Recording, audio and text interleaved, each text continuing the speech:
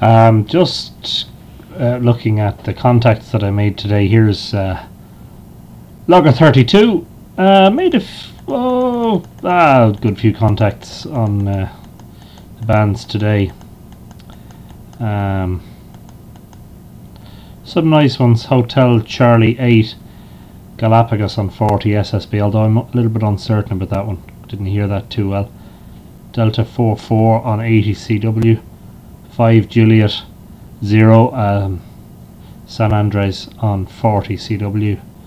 Victor Kilo 7 Tasmania on 17 CW at 8:05 local time, 7:05 universal time. JY4CI 15 Ritty new DXCC on Digimodes, etc, etc. Anyway, the reason I'm bringing all this up is because I've made some of these contacts and I've just had a look at my Logbook of the World QSLs, having uploaded just there a couple of minutes ago. And look, there's 3 QSLs from today that have been confirmed.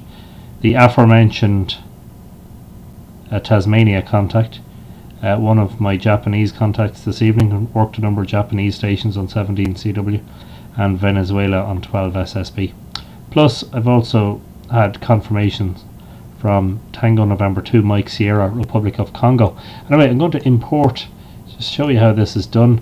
I downloaded the report. Sorry, I'll show you how that's done.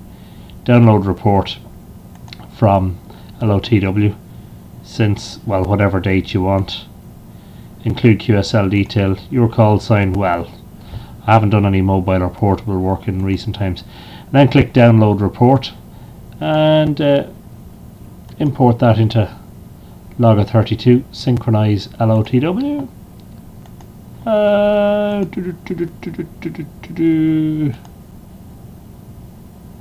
Downloads, and it should be number 7. Okay, so let's have a look. We should see some reds. 11 QSOs red, 0 records could not be checked. 11 QSOs updated.